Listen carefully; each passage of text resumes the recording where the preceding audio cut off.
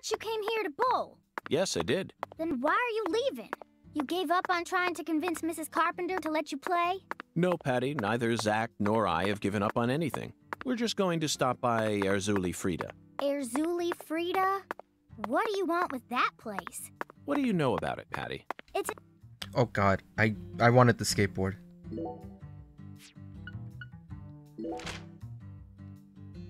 Oh, the map tells you the time. Good. It's 9 a.m.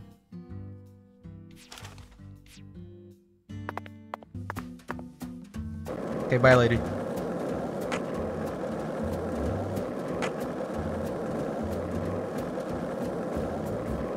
Did you notice it yet? The streets in New Orleans were a mess.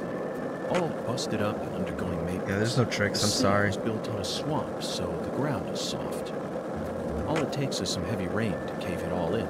There were also a lot of places where large tree roots were pushing up parts of the asphalt and the sidewalk. Those bumps were dangerous even when we still had our car, remember? But this town is different. The streets are all paved so cleanly that we can skate along them without a care in the world. And there's hardly any trash or graffiti to be found anywhere. The Clarksons really do control this place. This is it. Better or worse, it's a good example of how allowing certain people to rise to power can have positive effects as well. A voodoo shop. It's a voodoo shop. Just looks like a dumb souvenir shop to me. Of course it does, Patty. You're much too young to understand the true value of such a place.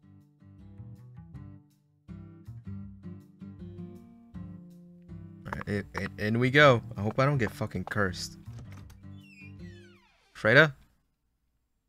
Alright, loading time.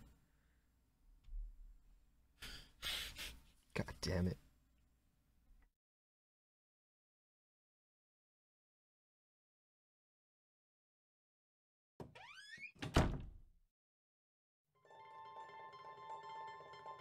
I'm sorry, what?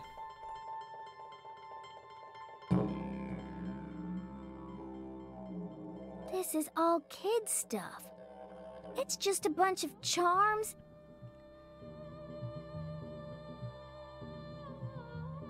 It's just a bunch of charms and what? I'm allowed to watch TV She even say and it. go on the internet, but I ain't allowed in here? My daddy makes no sense sometimes. You agree, right, Agent York? This is all just kid stuff. Look at this, Zach. All the mysticism of the No, deep South don't curse me. gathered up into one quaint little shop. This is 100 times more exciting than the FBI evidence vault. It's a vast treasure chest. So much to study, so much to learn.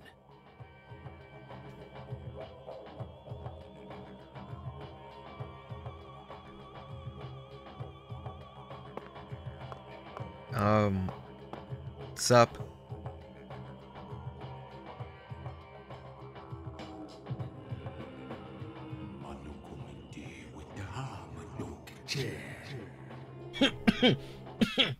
Thou art a seeker, and I see the object of thy desire. The fuck is that guy? Is that David?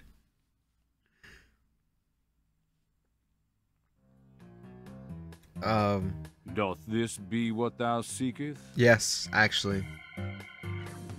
This is exactly what I wanted.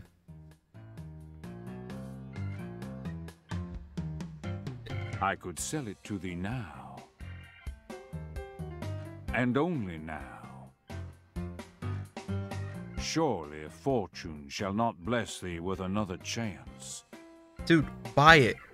It's a gator with a hat. Purchase this, and know that thy wishes shall be granted.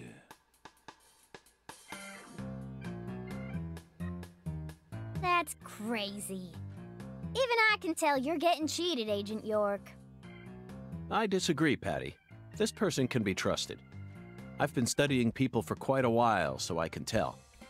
That figurine is connected to our future. Yeah, buy it. My price is true. What say thee? Yeah, how much?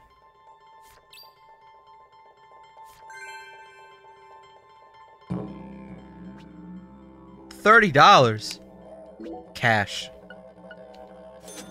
You gotta go? Alright. Good luck, Chili. I hope hope nothing eats you. I'll buy it. Thou art a man of refined taste. Dude, it's a gator with a hat. I'd pay $30 for it. I am loath to part with it, but 'twould be a fool's errand to keep it from such a keen-eyed soul. What's wrong with you? No normal person would ever buy a piece of junk like that. Not even at a garage sale. Are you saying I'm not normal? Marvelous, isn't it, Zach?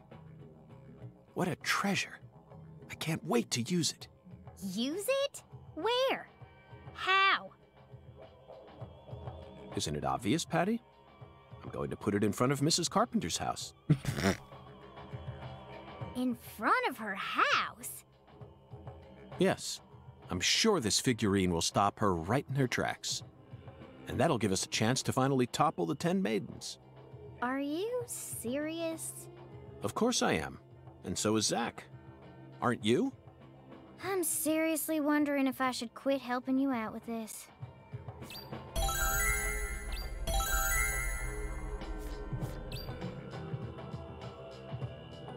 Okay, so we can place it at night or in the morning before 6. Got it. Wait, I can create a voodoo charm? But you're not Ezra. Mihalama. Verily, much shall serve thee well here. Oh, I guess he is. Boost bullets, elemental effects. Wow. Performance and mini games. Oh, I'm gonna need that. Boost skateboard abilities. Oh, I need that instead. Let's create one. Oh, but you need material. What the f...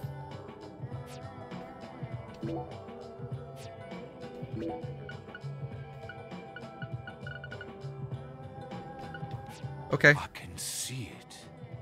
Thou hast I understand slightly. Oh, okay.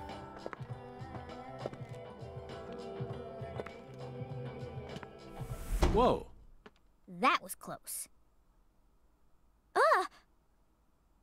Well, look at you, all standing there like you're expecting me to apologize. Huh, it's your fault for not paying attention. Well, she's not wrong. What? Got a moment? Shamu, don't be sexist. Can't say I do. I'm in a hurry here. I won't take up too much of your time. I'd just like to ask you a few questions. I said I'm in a hurry, Peckerwood. Now get out of my way. Patty, who was that? Kalina Clarkson. PJ Clarkson's second daughter, and Lisa's mother. Zach, we've found ourselves a Clarkson. Oh no, she's not here. My dolly. Oh, she's not here. My dolly isn't here. One of the key persons in this case just came out of the woodwork to meet us. Now things are really getting interesting. Isn't that right, Zach?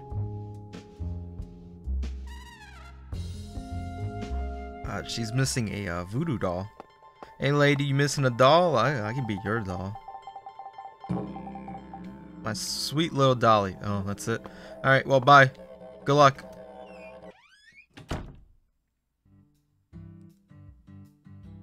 $22. Jesus fucking Christ. These people are Papega. I need the map.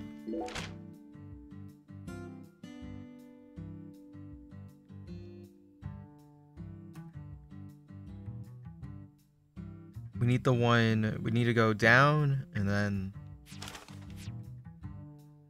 Okay, so it's the M4. Oh, it's mission 4, that's it. That makes sense now.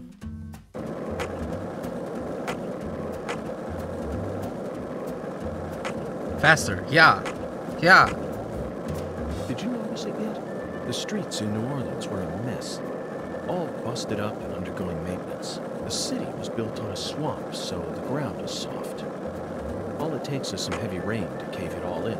There were also a lot of places where Nice large pop it. tree I don't know what roots you're talking were pushing about. up parts of the asphalt. Game's the working as sidewalk. intended. Those bumps were dangerous even when we still had our car, remember? But this town is different. The streets are all paved so cleanly that we can skate along them without a care in the world. And there's hardly any trash or graffiti to be found anywhere. The Clarksons truly do control this place, for better or worse. It's a good example of how allowing certain people God, to I rise to really power do like can have traveling, though. positive effects as Like well. on a skateboard? Also, don't you find that Southern people are remarkably friendly, even Brilliant. to total strangers? Both here and in New Orleans, I've been amazed at how cordial everyone is. Is it just the way things are down here? Dude, I don't know what you're talking about. This game's working. This game looks amazing here. Maybe you should go to sleep, dude. Get some rest. Fuck the world. Southern people friendly. I don't believe that. I don't believe it for one Mr. bit. York, that was mighty quick. The special agent does it again. You sure don't waste any time. I bet my CLG's got a lot to learn from you. You are not a yeehaw. Yeah, that's totally fine, Raxby. Saturday. By the way, Mr. York, looks to me like you aren't packing anything. I was on vacation in New Orleans before I happened to stop by here. Well, shoot, that won't do. Here, I got something I think you'll like. This guy's giving me a clock. Oh, hell yeah, brother. I call him Mr. Alligator. Badass, ain't he? Nah, that's a clock. It's a tranquilizer gun Ah, for the damn it. gators. It's a gator clock.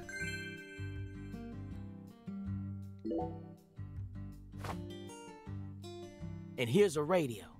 With this, you won't have to worry about any expensive roaming fees. Might take you a while to get used to them, but you'll get it. Try letting them rip a few times. Ain't no need to hold back out here.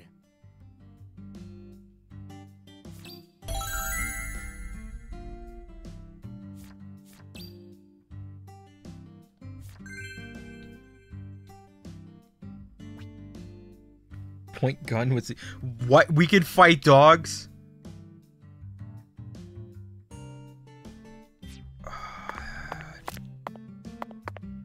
Take that, doggo.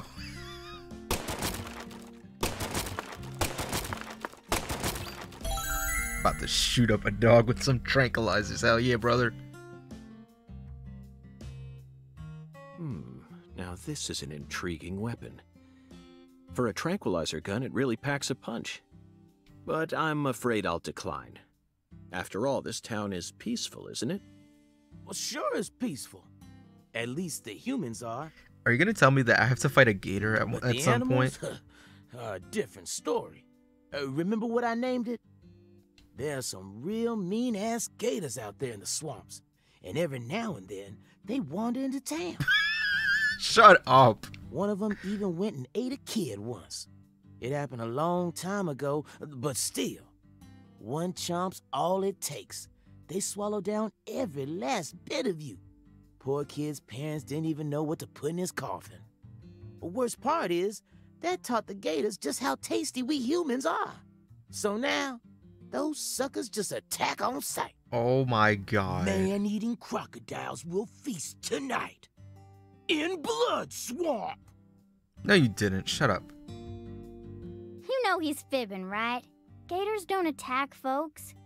I never heard about no kid getting swallowed by a gator. Actually, Patricia, you're wrong. I'm what? Alligators do attack people, and it could happen in any town. Huh? What? Alligator, 1980. Directed by Louis Fuck. Teague. Fuck. It takes place in the Midwest, I believe. A teenage girl's pet alligator gets flushed down the toilet. Then, in the sewer, it feeds on the corpses of dogs that were used as test subjects for an experimental growth formula. After growing over 30 feet, it finally starts to go after humans. It's an extremely edifying movie. Yeah, that's the word. Back when I first saw it, I had a pet hamster. Hey, Agent York. What's your first order of business? You're in charge now, remember? Well said, Patricia. I nearly lost sight of my true goal.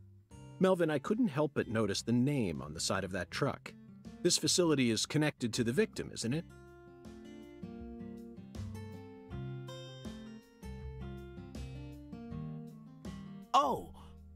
Oh, right. Yeah. I reckon I better start from there. I'm gonna tell it to you straight right from the beginning, Mr. York. Oh boy. As you guessed, this warehouse is run by the Clarksons. The victim's father, Danny Clarkson, is the one who manages the whole place. What about Kelly? Okay, but why did he choose to store her body in his own warehouse, right? Well, that's because there ain't no other place to store it. Our town has a clinic inside a church, but no morgue. Whenever someone kicks the bucket, we just bury him in the graveyard right outside of town. But not this time. We got a murder on our hands this time. We need to give Lisa's body an autopsy and keep it stored, right? So we had no choice but to rent out a corner of this warehouse. I see. So that's what led to the ingenious choice to store the victim's body in a facility that her family owns. Anywho, this is where the real story begins. Truth is, a few days before you got here, Lisa's body went missing. Missing? Yeah. All of a sudden, poof. Did you leave the warehouse unlocked? I most certainly did not. I locked the whole place up and made sure no one could get inside. No one stole the original key, and I couldn't find any fingerprints at the scene. So, in other words, this is a locked room mystery. The body of a beautiful young girl walks at mid... Hey! All right, CLG. Reckon I should have told you about this earlier when you first said you wanted to come here. It just didn't seem like the time or place as I remember. Anywho, how about we call it a day and head back to my office? You can go through all the files there. No, thank you. This is what I came to investigate. But Lisa's body isn't here anymore. You sure? That doesn't bother me one bit, Melvin. You see, I met a skeletal gentleman on my way here, and he was kind enough to give me an oracle. Yeah, let me in. By the way, Patty, what do you usually do when you're at home? Is this an interrogation? Oh, no. I just figured that since we're working together now, it'd be a good idea to learn a little more about you. Should an adult male like you really be asking a little girl this kind of question? Actually. I feel like I heard a story about this sort of thing on the news once. Actually. There's a time and a place for everything. You know exactly who I am, and I've also introduced myself to your father. Besides, you're the one who said you wanted to come with me. I was just kidding, jeez. You're an FBI special agent. Why would I ever need to worry? You shouldn't automatically trust someone just because they're an FBI special agent. One's profession and one's personality are completely separate things. For example, one special agent may fall spiritually in love with a genius criminal who enjoys the taste of human flesh. That's Hannibal. You pulled that straight out of a movie. Just because it's a film doesn't mean it isn't deeply rooted in reality. You can't judge people solely based on where they work or how they look. You need to think hard and decide things for yourself. Fine. So allow me to ask you this. How do you feel about me? I don't know. I only just met you. Exactly. Now it sounds like you're thinking. You should never feel the need to force an answer out or pretend like you know something you don't. Zach, she's a good kid, isn't she? Honest and straightforward. Oh, wait, there's one thing I can say. Oh. What? When you talk to yourself like that, it really creeps me out. Did you start doing that after you became an adult? Or have you just always done it? Either way, you should stop doing it. It's really weird and, makes me wince whenever I hear it. Ooh. Zach, did you hear that? No need to worry. Neither of us are weird, I can assure you of that. Do you see what She's the probably fuck just is going having on? trouble finding the right word to describe us. No, I think I'll stop there. Wouldn't want her to think we're getting desperate. Like I said, it's really creeping me out.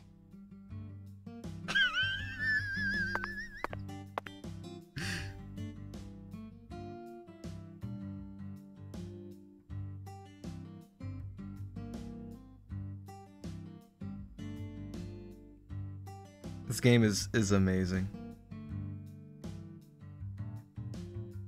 It is officially amazing. I am working as intended.